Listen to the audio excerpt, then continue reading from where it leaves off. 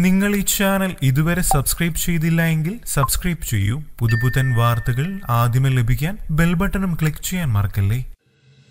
കൊല്ലത്ത് പള്ളിമണിളവൂരിൽ വീടിനകത്ത് കളിച്ചുകൊണ്ടിരിക്കെ ദുരൂഹ സാഹചര്യത്തിൽ കാണാതായ 7 വയസ്സുകാരുടെ മൃതദേഹം കണ്ടെത്തിയത് വീടിന് സമീപത്തെ ഇത്തിക്കരയാറ്റിൽ നിന്ന്. ഇന്നലെയും ഇവിടെ പരിശോധന നടന്നിരുന്നു. മുങ്ങൽ വിദഗ്ധര് മുങ്ങിത്തപ്പി, എന്നാൽ ഒന്നും കിട്ടിയില്ല. പെട്ടെന്ന് തെളിഞ്ഞ വെള്ളത്തിൽ മൃതദേഹം പൊങ്ങി. പോലീസിലെ മുങ്ങൽ വിദഗ്ധർ പായിൽ പൊതിഞ്ഞ് കുട്ടിയുടെ ശരീരം കരക്കെത്തിച്ചു. ഏറെ ദുരൂഹതകളാണ് ദേവാനന്ദയുടെ തിരോധാനവും മരണവും ഉയർത്തുന്നത്.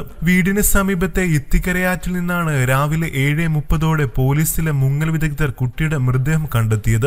ഇത്തിക്കരയാറ്റിൽ തടയണയ്ക്ക് സമീപം വള്ളിപ്പടർപ്പുകൾക്കിടയിൽ നിന്നാണ് മൃതദേഹം കണ്ടെത്തിയത്. പോലീസിന്റെ മുങ്ങൽ വിദഗ്ധരാണ് കുട്ടിയെ മരിച്ച നിലയിൽ ആറ്റിൽ കണ്ടെത്തിയത്. നെടുമ്പന ഇളവൂർ കിഴക്കേക്കരയിൽ ധനീഷ് ഭവനിൽ പ്രദീപ് കുമാറിന്റെയും ധന്യയുടെയും മകളാണ് മരിച്ച ദേവാനന്ദ. വാക്കനാട് സരസ്വതി വിദ്യാലയത്തിലെ 1ാം ക്ലാസ് വിദ്യാർത്ഥിയാണ്. ഇന്നലെ രാവിലെ 10:30 കുട്ടിയെ കാണാതായത്.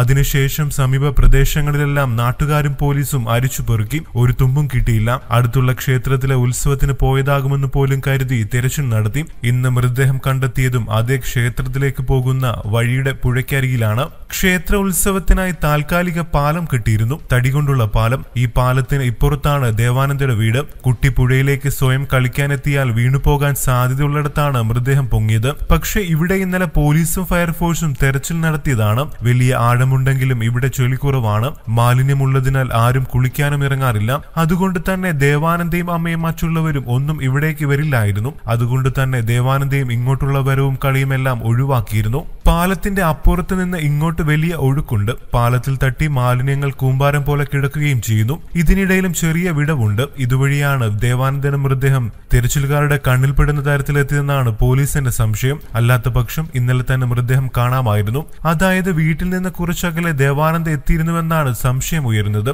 അങ്ങനെയെങ്കിൽ ആരോ കുട്ടിയെ തട്ടിക്കൊണ്ടുപോയെന്ന് വ്യക്തം. പോലീസ് തെരച്ചിലും അന്വേഷണമെല്ലാം ചർച്ചയായപ്പോൾ അർദ്ധരാത്രി ഇരുട്ടിന്റെ മറവിൽ മൃതദേഹം പുഴയിലൂടെ ഒഴുകിയിറങ്ങിയെന്നാണ് സംശയം. പാലത്തിനപ്പുറത്തു നിന്ന് ഒഴുകി വന്ന മൃതദേഹം ആറിലേക്ക് പടർന്നു കിടന്ന വള്ളിക്കെട്ടിൽ പെടുകയായിരുന്നു. ഇതിൽ ദേവാനന്ദയുടെ മുടി ഉടക്കി.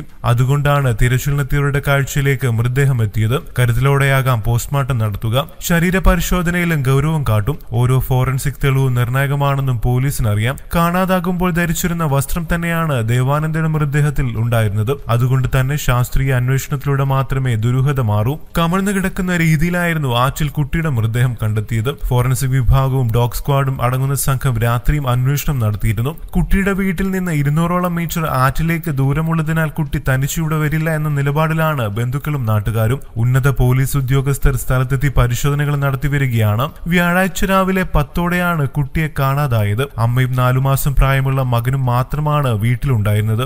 മകനെ അകത്തെ മുറിയിൽ ഉറക്കിക്കിടത്തിയ ശേഷം ധന്യ തുണിയലക്കാനായി വീടിന് പുറത്തിറങ്ങി. ഈ സമയം ദേവാനന്ദ വീടിന്റെ മുൻഭാഗത്തുള്ള ഹാളിൽ ഇരിക്കുകയായിരുന്നു. തുണി അലക്കുന്നതിനിടെ ദേവാനന്ദ അമ്മയുടെ അരികിലെത്തിയെങ്കിലും കുഞ്ഞ് അകത്തുറങ്ങുന്നതിനാൽ കൂട്ടിരിക്കാനായി പറഞ്ഞു വിട്ടു. തുണി അലക്കുന്നതിനിടെ അകത്തേക്ക് കയറി വന്ന അമ്മ ദേവാനന്ദയെ തിരക്കിയെങ്കിലും കണ്ടില്ല. മുൻഭാഗത്തെ കതക് തുറന്നു കിടക്കുന്ന നിലയിലായിരുന്നു. വീടിനകത്തും പരിസരത്തും തിരക്കിയെങ്കിലും കുട്ടിയെ കണ്ടെത്താനായില്ല.